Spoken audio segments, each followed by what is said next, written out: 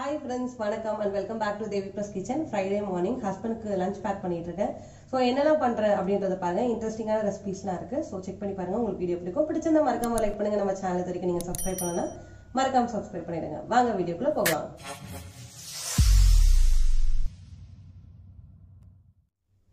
So first நான் கொஞ்சமா எண்ணெய் சேர்த்துக்கிறேன். சோ காலையில பாத்தீங்கன்னா எல்லாமே கட் பண்ணி ரெடியா எடுத்து வச்சிட்டேன். இப்போ ஸ்ட்ரைட்டா தாளிச்சு விட வேண்டியதான். அரிசி பருப்பு சாதம் பண்ணலான்னு இருக்கேன். கீரைலாம் போட்டு பண்ணலான்னு இருக்கேன். நம்ம சேனல் ஆல்ரெடி போஸ்ட் பண்ணியிருக்கேன். ஸோ செக் பண்ணாதவங்க செக் பண்ணி பாருங்க. அப்படின்னா இந்த வீடியோவில் நான் டீட்டெயில்டாக காட்டுறேன்.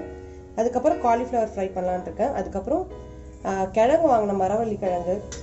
ஸோ அதை வச்சுட்டு ஒரு சிப்ஸ் மாதிரி பண்ணலான்னு இருக்கேன். ஸோ வீடியோ ஃபுல்லாக பாருங்கள். ஸோ தாளிக்க பார்த்தீங்கன்னா கடுகு, சீரகம், உளுத்தம்பருப்பு சேர்த்துருக்கேன். இதெல்லாம் கொஞ்சம் பொரியட்டும்.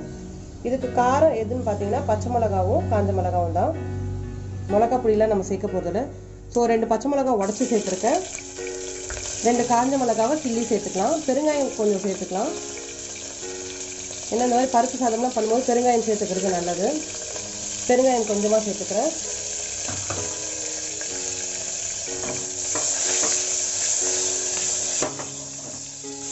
வெங்காயம் சேர்த்துக்கிறேன்.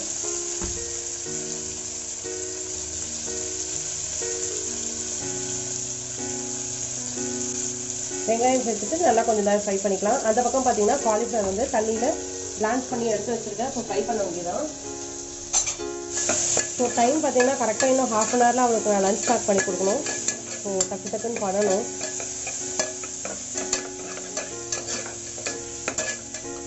நேற்று நைட்டே பார்த்தீங்கன்னா மசாலா பண்ணியிருந்தேன் சப்பாத்திக்கு. ஸோ காலையில் இட்லியோ இல்லை தோசையோ ஊற்றி அதை தொட்டுக்க கொடுத்துடலாம். பட் மத்தியானம் லஞ்சு தான் பண்ணணும். டைம் வேறு ஆகிடுச்சு. ஸோ வெங்காயம் இந்த அளவு வதங்கினா போதும். அதுக்கப்புறம் 2 பெரிய தக்காளி நான் கட் பண்ணி எடுத்து வச்சுருக்கேன். அதை ஆட் பண்ணிக்கலாம். இப்போ தக்காளி விற்கிற ரேட்டுக்கு ஒரு தக்காளி கூட போட்டுட்டு நீங்கள் லைட்டாக புளி தண்ணியை ஆல்டர் பண்ணிக்கலாம்.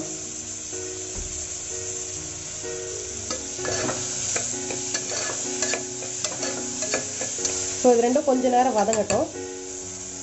ஸோ உப்பு தேவையான அளவுக்கு இப்போயே சேர்த்துக்கோங்க. அப்புறம் பத்தலைனா தண்ணி ஆட் பண்ணிவிட்டு அதுக்கப்புறம் கூட நம்ம சேர்த்துக்கலாம். ஸோ இந்த ஸ்டேஜ்லேயே பார்த்தீங்கன்னா கீரை அலசி எடுத்து வச்சுருக்கேன். இது அப்படியே சேர்த்துக்கலாம். இதை நம்ம பொடி பொடியோ கட் பண்ணியோ சேர்த்துக்கலாம். இல்லை எப்படியோ ஒன்று சேர்த்துக்கலாம். எப்படியோ கீரை சுருங்க தான் போகுது. ஸோ நான் அப்படியே சேர்த்துட்டேன்.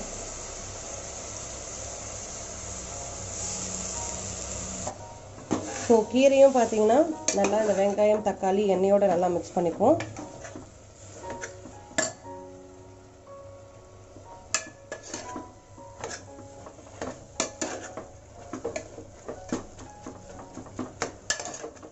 மஞ்சள் பொடி கொஞ்சமாக சேர்த்துக்கலாம் இந்த ஸ்டேஜில். ஸோ ஸ்கூலுக்கு குழந்தைக்கெலாம் பண்ணணும்னா இது டக்குன்னு பண்ணிடலாம். அதை சாப்பிட நல்லாவும் இருக்கும்.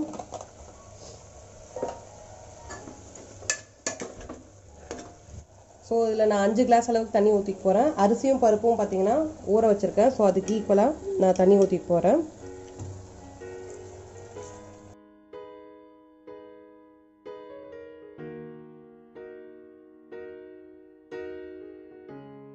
எனக்கு லைட்டாக மிளகாய் பொடி சேர்க்கறதுக்கு பிடிக்கும். ஸோ அதனால் கொஞ்சமாக சேர்த்து போகிறேன். உப்பும் செக் பண்ணிவிட்டு வேணும்னா உப்பு ஆட் பண்ணிக்கோங்க.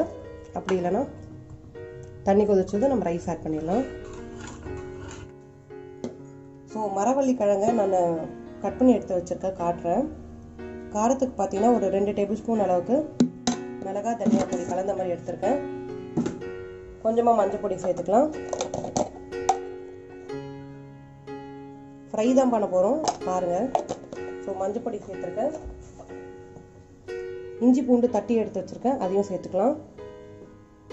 ஒரு டேபிள் ஸ்பூன் அளவுக்கு அரிசி மாவு சேர்த்துக்கிறேன். ஒரு 2 டேபிள் ஸ்பூன் அளவுக்கு கார்ன்ஃப்ளவர் மாவு சேர்த்து போகிறேன். கொஞ்சமாக கரம் மசாலா, சும்மா ஒரு ½ பிஞ்ச் இருந்தால் போதும் கரம் மசாலா ஃப்ளேவருக்காக. ஸோ இதெல்லாம் போட்டுட்டு நல்லா மிக்ஸ் பண்ணிக்கலாம். சால்ட் போட்டுக்கணும். ஸோ சால்ட் தேவையான அளவுக்கு சேர்த்துக்கோங்க.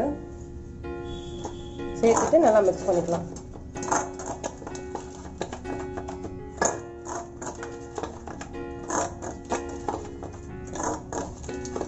கொஞ்சமாக நான் பெருங்காய பொடி சேர்த்துக்க போகிறேன். கிழங்கு இல்லையா சொன்னால் கொஞ்சமாக பெருங்காய பொடி சேர்த்துக்கிறேன்.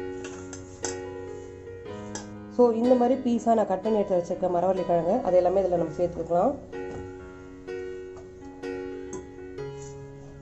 இது ஈவினிங் ஸ்நாக்ஸும் சாப்பிடலாம். குழந்தைங்க சாப்பிடாத வேக வச்சு கொடுத்தா சாப்பிட மாட்டாங்க அப்படின்னா குழந்தைங்களுக்கு நீங்கள் இப்படியும் கொடுக்கலாம். மரவள்ளி கிழங்கு தோசையாகவும் பண்ணலாம். அது நம்ம சேனலில் நான் அப்லோட் பண்ணியிருக்கேன், ரொம்ப பழைய வீடியோ. ஸோ அதையும் செக் பண்ணி பாருங்கள். மரவள்ளி கிழங்கு தோசை அதுவும் சூப்பராக இருக்கும். லைட்டாக நான் தண்ணி தெளித்து இப்போ ஒரு 5 மினிட்ஸ் மாதிரி ஊறினா போதும். அதுக்கப்புறம் ஆயிலில் ஃப்ரை பண்ணிடலாம்.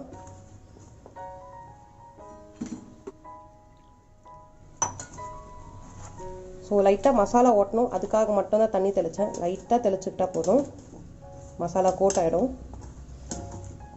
ஒரு 5 மினிட்ஸ் ஊறினதும் நம்ம ஆயிலில் ஃப்ரை பண்ணிடலாம். ஸோ இந்த மாதிரி ரொம்ப தண்ணி வேண்டாம், மசாலா கோட் ஆகிற மாதிரி இந்த மாதிரி பண்ணி வச்சுக்கோங்க. ஒரு 5 மினிட்ஸ் போகட்டும். இப்போ பார்த்தீங்கன்னா தண்ணி கொதிச்சிருச்சு, அரிசியும் பருப்பும் போட்டுட்டேன். ஸோ விசில் போட்டுடலாம். இப்போ இதை ஒரு 4 விசில் வந்தால் போதும். ஸோ இதில் நான் எண்ணெய் ஊற்றிக்கிறேன். எண்ணெய் ஊற்றி காய வைக்க போகிறேன் மரவள்ளி கிழங்கு வேக வைக்கிறதுக்கு, சாரி ஃப்ரை பண்ணுறதுக்காக. அந்த பக்கம் நம்ம காலிஃப்ளவர் வந்து ஃப்ரை பண்ணிடலாம். ஸோ கடாய் காஞ்சிருச்சு, நம்ம காலிஃப்ளவர் ஃப்ரை பண்ணிடலாம். கொஞ்சமாக எண்ணெய் சேர்த்துக்கோங்க. எண்ணெய் சேர்த்துக்கிட்டு சிம்பிளாக தான் பண்ண போகிறேன் ஃப்ரை இது.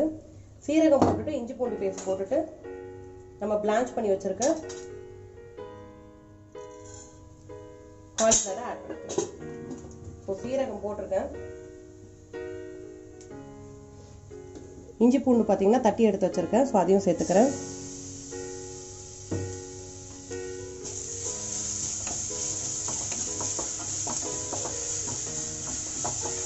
சிம்பிளாக தான் இருக்கும் இந்த காலிஃப்ளவர் ஃப்ரை, பட் ரொம்ப டேஸ்டியாக இருக்கும். ஸோ பிளான்ச் பண்ணி எடுத்து வச்சுருக்க காலிஃப்ளவர் எல்லாமே நான் சேர்த்துட்றேன். அது அப்படியே கொஞ்ச நேரம் ரோஸ்ட் ஆகட்டும். ரோஸ்ட் ஆனதும் நம்ம மசாலாலாம் சேர்த்துடலாம். கரம் மசாலா சும்மா ஒரு பிஞ்ச், அதுக்கப்புறம் சீரக பொடி, மிளகாய் தனியா பொடி, அதுக்கப்புறம் மஞ்சள் பொடி, இதெல்லாம் சேர்த்துட போகிறோம். அவ்வளோதான், ரொம்ப சிம்பிளாக இருக்கும், பட் அதே சமயம் ரொம்ப டேஸ்ட்டாக இருக்கும். ஸோ கொஞ்ச நேரம் இதை ஹை ஃப்ளேமில் ஃப்ரை ஆகட்டும்.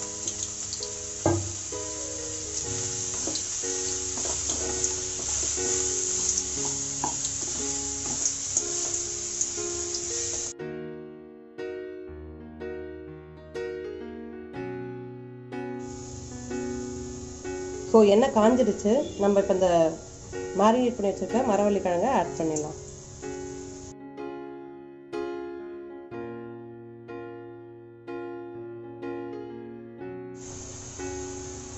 ஸோ இந்த பக்கம் காலிஃப்ளவரும் பார்த்துக்கோங்க. திரும்ப லைட்டாக ஒரு டாஸ் கொடுத்துட்றேன்.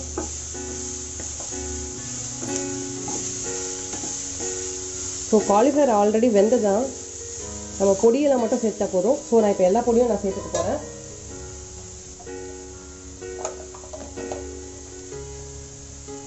மஞ்சள் பொடி சேர்த்துக்கிறேன். ஸோ காரத்துக்கு ஏற்ற மாதிரி மிளகாய் தனியா பொடி சேர்த்துக்கோங்க. இது மிளகாய் தனியா ரெண்டு கலந்த பொடி தான். ஸோ நான் ஒரு 1.5 டேபிள் ஸ்பூன் அளவுக்கு சேர்த்துக்கிறேன். கரம் மசாலா கொஞ்சமாக சேர்த்துக்கிறேன். சால்ட் கொஞ்சமாக சேர்த்துக்கலாம்.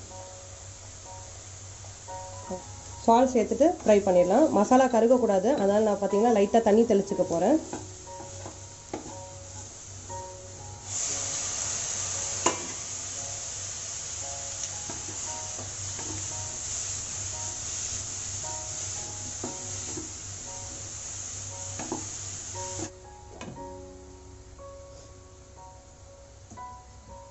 ஸோ இந்த மரவள்ளி கிழங்கு பார்த்துடலாம். ஃப்ரை ஆகிடுச்சுன்னா எடுத்துடலாம்.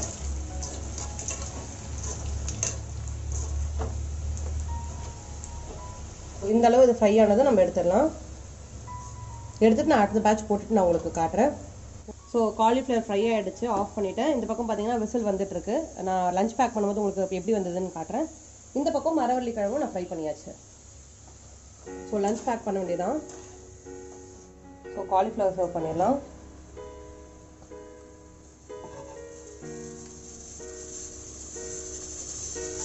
ஸோ அடுத்து இந்த மரவள்ளி கிழங்கு சிப்ஸ் போட்டுக்கிறேன். ட்ரை பண்ணி பாருங்கள், சூப்பராக இருக்கும்.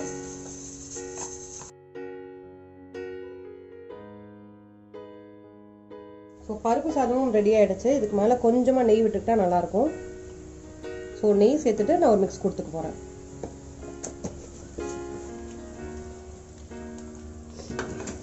இந்த அளவு தண்ணியாக இருந்தால் தான் மதியானம் நம்ம லஞ்ச் சாப்பிடும்போது கரெக்டாக இருக்கும். ஸோ கொஞ்சம் லைட்டாக ஏலக்காய் பண்ணிக்கோங்க பண்ணும்போது.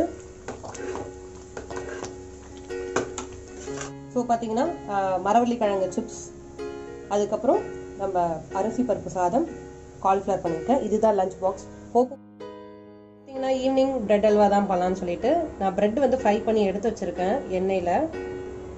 இப்போ வந்துட்டு நம்ம நெய் ஆட் பண்ணிக்கலாம். நெய் ஆட் பண்ணிவிட்டு முந்திரி, கிஸ்மிஸ் இதெல்லாம் நம்ம ஃப்ரை பண்ணி எடுத்துவோம். நெய் காயட்டும். முந்திரி போட்டிருக்கேன். முந்திரி கொஞ்சம் லைட்டாக ஃப்ரை ஆகட்டும். ஸோ இதெல்லாம் தனியாக எடுத்து வச்சிடலாம்.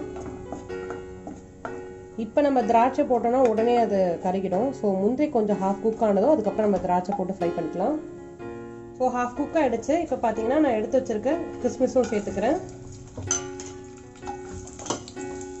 ஸோ இன்னைக்கு கொஞ்சம் லைட்டாக டிஃப்ரெண்ட்டாக பண்ணலாம் அப்படின்னு இருக்கேன் இந்த பிரெட் அல்வா. யூஸ்வலாக நம்ம ஃப்ரை பண்ணி சக்கரை தண்ணியில் வேக வைக்கிற மாதிரி இல்லாமல் கொஞ்சம் லைட்டாக டிஃப்ரெண்ட்டாக பிளான் பண்ணியிருக்கேன். எப்படி வரும்னு தெரியல. ஸோ பண்ணி பார்த்து டேஸ்ட் எப்படி இருக்குன்னு அப்படியே இந்த வீடியோலேயே ஹஸ்பண்டை வச்சு ட்ரை பண்ணிடுவோம். நமக்கு வாட்ச அடிமை அவர் தான். என்னை வச்சு ஒன்றும் காமெடி பண்ணலையே. என்ன ட்ரை பண்ணாலும் அவர்கிட்ட தான் கொடுக்கறது. சோதனை எலி. ஸோ அவர்கிட்ட கொடுத்து நம்ம டெஸ்ட் பண்ணிடலாம். ஸோ நான் பார்த்தீங்கன்னா இது கூடவே நான் ரவை சேர்த்துக்க போகிறேன். ரவை வந்து ஒரு 4-5 டேபிள் ஸ்பூன் அளவுக்கு சேர்த்துக்க போகிறேன். கப் பார்த்தீங்கன்னா ஒரு 1/2 கப் வரும். அந்த அளவுக்கு நம்ம சேர்த்துக்கலாம். ஸோ ரவையை நல்லா நெய்யிலே ஃப்ரை பண்ணிக்கலாம்.